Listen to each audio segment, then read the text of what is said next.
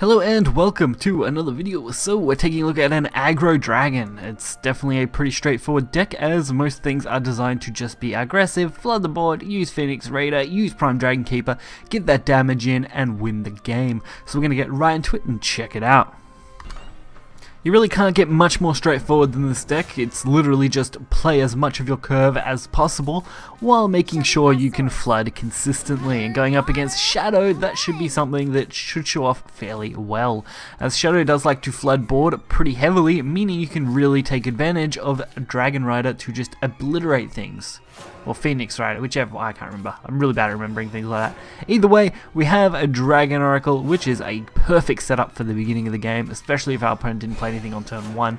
Even going first here, we should still be pretty right, honestly. Going first is the biggest advantage for aggro decks anyway, so having that advantage is definitely going to help us in the long run. So our Dragon Cleaver Roy is going to be our opener there, as it's our first follower to hit the board, and giving us Dragon Life Blade, which will give us even more ramp capabilities, putting us even further ahead in points against our opponent. And there is Phoenix Rider, so I was mistaken to start with, it is Phoenix Rider. An absolutely crazy card for this type of deck, where you can really get that thing up quite high and use it as your finisher pretty easily.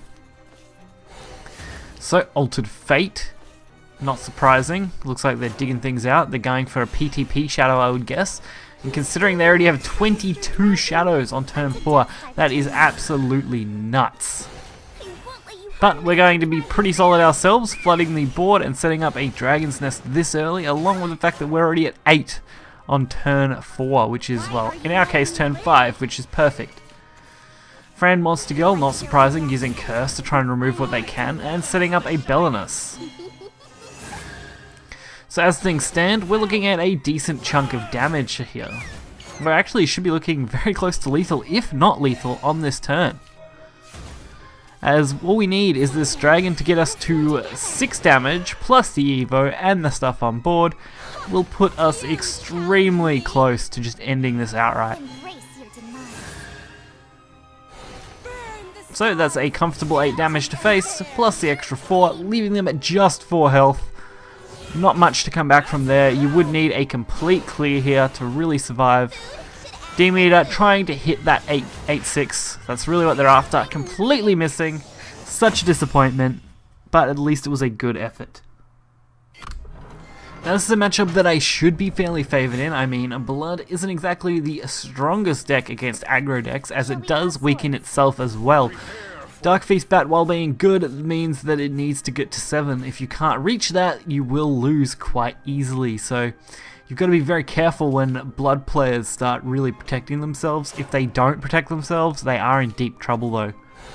So it's good when they're dealing damage to themselves, not so good when they're not taking damage from you though. So our opener's pretty weak. We are going second in this matchup, which means we are on the weaker side of this matchup. But we can start off with a nice Dragon Ute, getting it out. A 1-3 is a solid body against Blood, not going to be easily counterable. Dire Bond is an okay setup, but probably a little too early. I think maybe just a little too early. Our Dragon Cleaver Roy is going to get our setup again. Hopefully we can ramp up fairly well. It won't be the quickest ramp compared to the last game, but it will definitely hopefully get us there. So this one was a little convoluted. I probably could have come up with a better way to deal with this, but I mean, we ended up doing it. I went with the Dragon Life Blade and the White Frost. If I had have probably used the Evo instead, I could have cleaned these out and had my Evo spread be a little bit better, but that would have been about it. I can't think of many other ways that would have been really decent to deal with that. We still have the Force of Dragon Ute, which is a super solid card. And we should be able to take this Blood out fairly well with Phoenix Rider, since they should put themselves pretty close to death on their own. Restless Parish, not really a big problem right here. All we have to do is clean this board out, go face, and that's pretty much it. There's not much to that turn. They are healing up though, which is always a problem, and Demonic Ram just really makes the problem worse. It's one of those things that's just like, wow, Ram, really? That's what we have to deal with?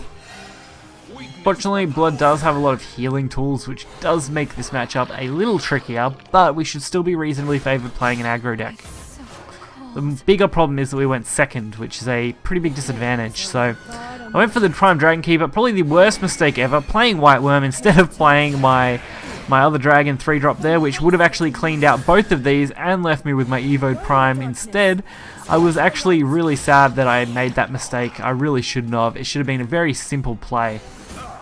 But I just happened to accidentally hit the wrong key when I was going for the card and swiped it up, and it was like, oh no, too late. So we still had to work with that though. Luckily we did get another Prime Dragon Keeper, which means we can at least make up for that a little bit here. Getting a couple of pings and maybe a quick Evo. Putting them to 6.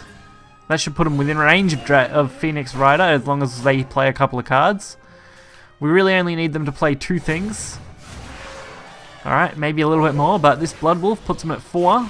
So if they do play just one more card, actually no, they don't even need to play one more card. That Blood Wolf plus our Dragon will be enough. Because that does put 2 followers on board, and that will take Phoenix Rider to 4. Giving us a pretty perfect lethal.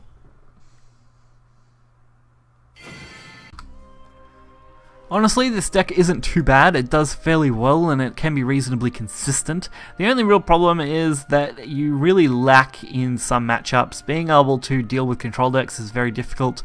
Being able to deal with other aggro decks isn't too bad, and being able to deal with mid-range decks, usually you can win out as well. It's pretty okay in the current meta because blood damages itself, which helps you out. Shadow floods the board, which also helps you out. So those 2 factors really help this. D-shift can be a bit of a problem, especially if they clear your stuff continuously. It's really hard to build a board against that, and they will then wipe you out. Roach is mediocre just because it's Roach, and it's really difficult to have a decent matchup against that without just warding or healing all the time. Otherwise, I would definitely recommend this deck if you've got the cards for it already. If you've got the Prime Dragon Keepers and the White Dragon, we're looking for a Dragon deck to really clean things out. This is the one I'd recommend you play, as it does fairly well. Of course, you can go for a straight ramp and big drops, but that'll cost a lot more legendaries and golds and stuff like that, which will become more of a problem. So, if you've got the cards, give it a go. It's worth some fun. We're almost at the next expansion anyway. What have you got to lose if you already have the cards? Till next time, see ya.